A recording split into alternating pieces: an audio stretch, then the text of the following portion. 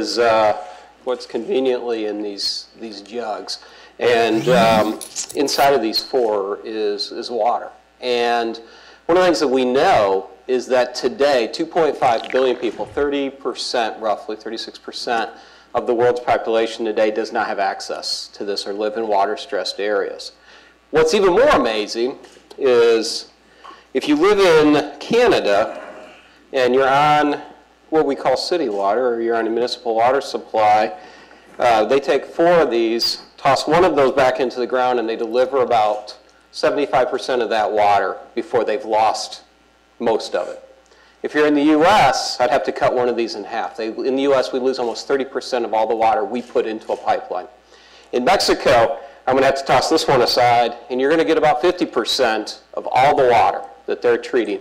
So what we do as a global community outside of Singapore, who seems to have this thing well in her hand, is we take a very precious resource.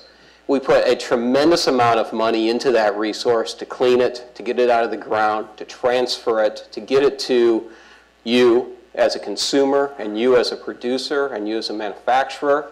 And along the way, we just happen to lose quite a bit of that. And that's what we really want to talk about, is the opportunities that that presents to you, and also the challenges that that presents to you. One of the things I wanted to say is, since the day Thomas Edison solved light, or solved darkness, no one has ever confused the General Electric Company as a nonprofit organization. It may surprise you, but we are for-profit. And General Electric didn't get into the water business because it felt good. Certainly that's a great benefit of that. We didn't get into the water business because we saw that our water footprint was a huge challenge. In fact, Google our name in water, and you'll end up with some river stories that we probably don't want to talk about. So we haven't always been the greatest keeper. But in 2005, our chairman gave us a challenge and said that the environment is going to be one of the next great areas for us to invest. And as we began to look at that, the initial thought was, oh, well, we can build turbines, we can capture the air, we can make better airplane engines, we can make locomotives that can move more product. And that ultimately began us to rethink our organization. And as we looked at our supply chain, we realized that we had a number of risks. We had built factories in areas that are in water risk areas. We had suppliers that were polluting the environment. We had just a tremendous amount of opportunity, both internally to do that, to clean that up a little bit, and to build out better products and partners with our suppliers and our customers. So what we did is we set 3 goals. The first one was to reduce our greenhouse gas emissions. The second one was water. Third one is energy intensity. And I don't ever have to explain energy intensity to anyone. They get the idea of saving energy, especially if you're in an area where energy is exceptionally expensive. When I was in Mexico, I was working with GE Plastics in Tampico, Mexico, and they were getting huge surcharges because they were running during peak hours. And one of the things that we did is we began to look at what the profile of that plant was, and we found that they had just this long string of air compressors. And as we began to question, we said, hey, why do you have so many air compressors? And they said, well, we keep running out of air, so we just add one more.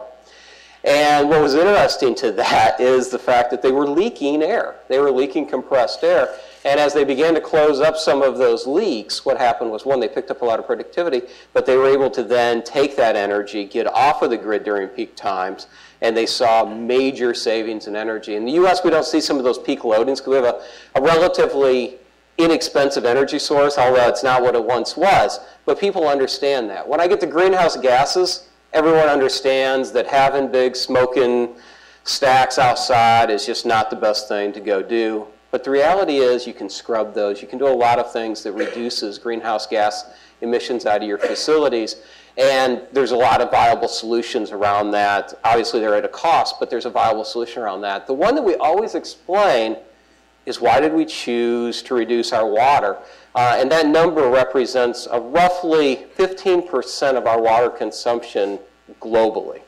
And that's that 15.3 billion gallons of water was used throughout our organization. And these are 2010 numbers. At that time, we were exceeding the water goal. It's more like 12 now. We're going to easily make the 15.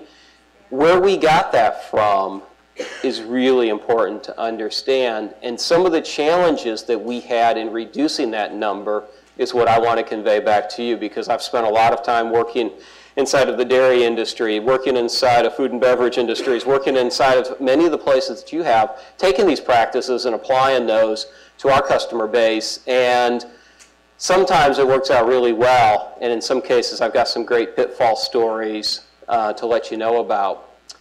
When we look at the operations, I kind of wanted to just divide it, and there's really 4 areas. You have operational process excellence, and I think everybody has gotten this. You know, you can Six Sigma your way to that. One of the stories that I like to tell, though, is we were working with Toyota, and Toyota has to be one of the greatest lean manufacturers I've ever ran into. They managed to burn down their water plant at the Corolla factory.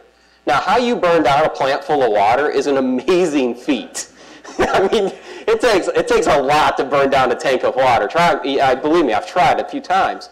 And what it was is that their pre-treatment of that water was just horrible, and they were getting a ton of chemicals, a ton of painting chemicals back into their water system, and it only took a spark, and eventually they had largely paint in those tanks. That affected the production of the Corollas, their largest sales, or the Camry, their largest product in the U.S., was shut down for about 4 or 5 weeks, and they were kind of limping their way through that because of the water that they could manage. So when you look at how the environment affects production, you've got to include that. It's not something that you just sweep off to the EH&S officers. It's not something that the physical plant guy has to worry about. The other side of that is you've invested a tremendous amount of money into boilers, into cooling towers, into cooking equipment, and all of that is cooled by water. And most of that picks up chemicals that you buy, anti-corrosives, antibacterials, cleaning, chlorine, all of these things that you're paying most likely a contract for to keep those assets protected. When those assets are not protected, then you've got an expensive bill.